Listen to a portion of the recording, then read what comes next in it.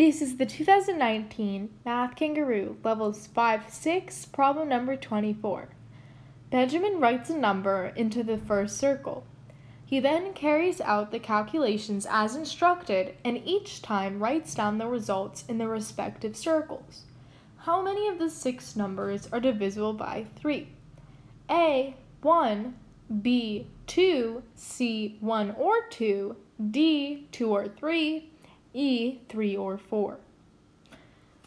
Let's start by writing the first number as being x. Here it says to add 1, so the next number must be x plus 1. Adding another 1, we will get x plus 2. Then we must multiply this by 3. And then add 2 to that. And then multiply all of that by 2.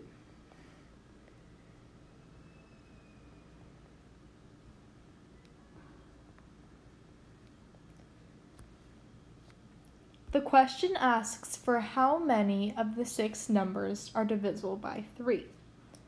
Let's start by noting that this number over here must be divisible by 3 as it is 3 times the quantity of x plus 2.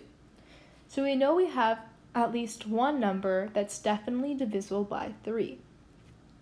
Now let's take a look at these 3 numbers over here.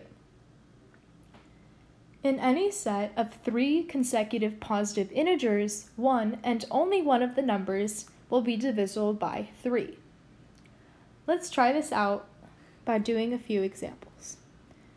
If we write the numbers 1 through 10,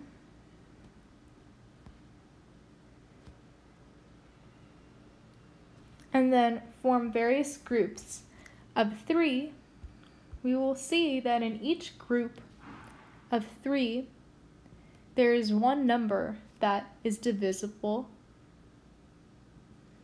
by 3.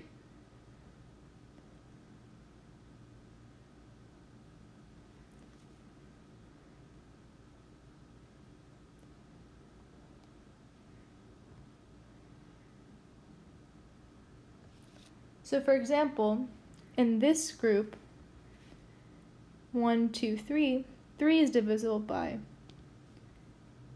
3.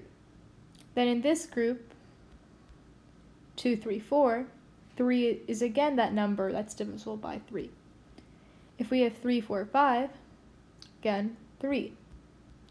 So in any group of 3 consecutive positive integers, one and only one of those numbers is divisible by 3. So even though we don't know if it's x, x plus 1, or x plus 2, one of those numbers will be divisible by 3. So we know we definitely have one more number divisible by 3. Now let's take a look at the last 2 numbers. This number is 2 plus the previous number. Knowing that the previous number was a multiple of 3, we know that this number cannot also be a multiple of 3, as you can't add 2 to a multiple of 3 and get a multiple of 3. You would have to add 3 to a multiple of 3 in order to get a multiple of 3. So that's not divisible by 3. And then for the final number, it's 2 times the previous number. If you multiply a number that's not divisible by 3 by 2, you wouldn't get a multiple of 3. So that one's also not divisible by 3. That means that we have a total of 2 numbers that are divisible by 3. This is answer choice B. Thank you so much for watching, and please like, comment, and subscribe.